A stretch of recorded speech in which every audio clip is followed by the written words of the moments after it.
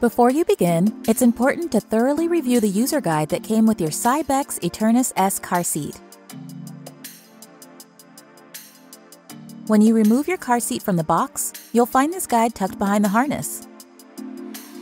When you're done reviewing the user guide, be sure to store it behind the car seat.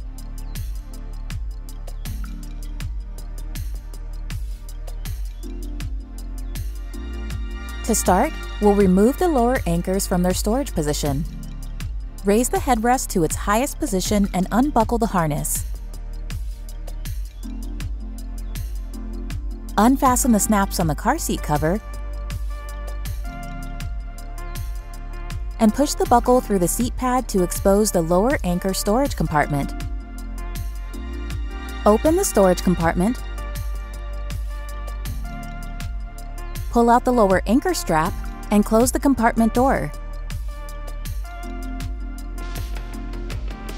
Route the lower anchor strap through the rear-facing belt path. Make sure the strap is flat and is positioned in front of the buckle.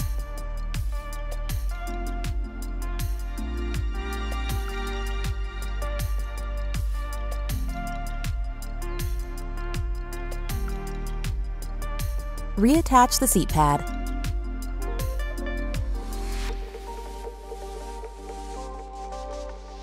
Place the car seat rear-facing on your vehicle seat.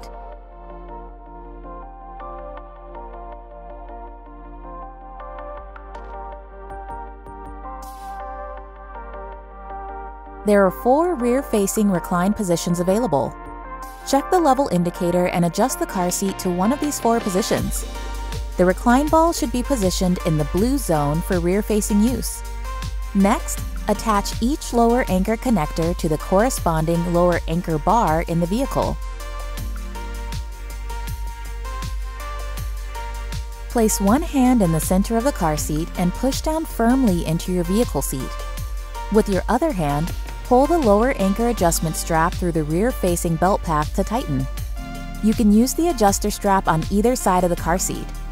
Recheck your level indicator to make sure the recline ball is still in the blue zone for rear-facing use. Reattach the seat pad.